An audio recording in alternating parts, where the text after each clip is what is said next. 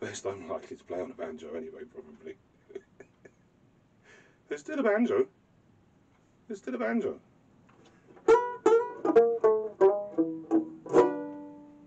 Oh yeah.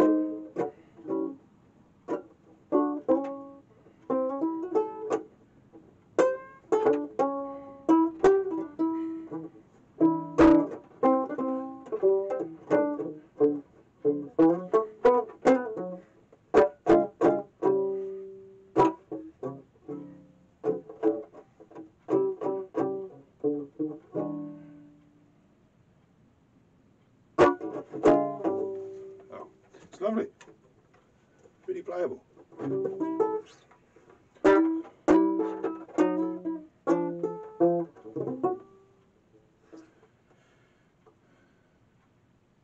Convert one.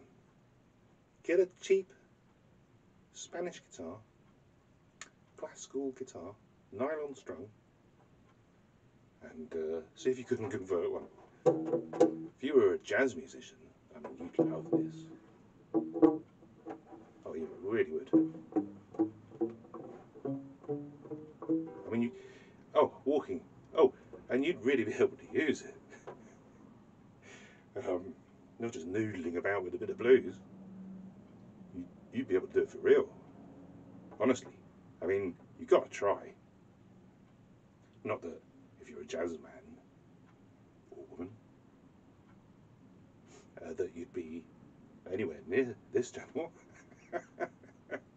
But I mean, you know, if you know one, let them know. Give them a hint. Pass the word. Spread the love. Yeah.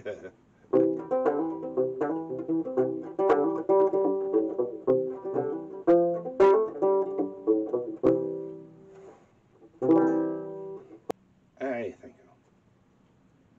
Again.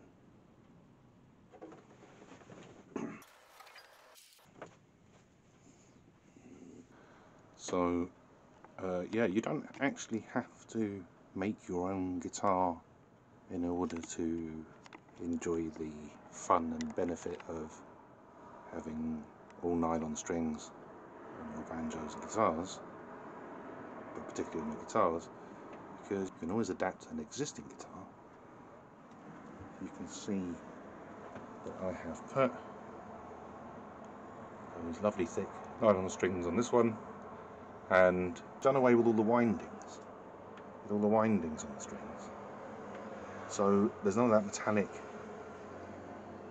clang and the sound of you fretting, you know, all that sort of rasping as you're fretting, moving your fingers about along the strings.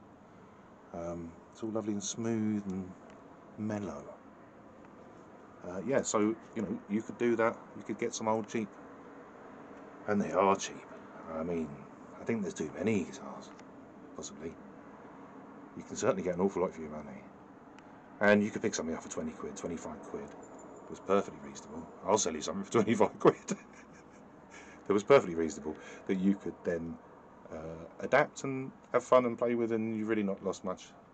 And you could always put it back as it was if you discovered that you didn't really enjoy it, and then get your money back.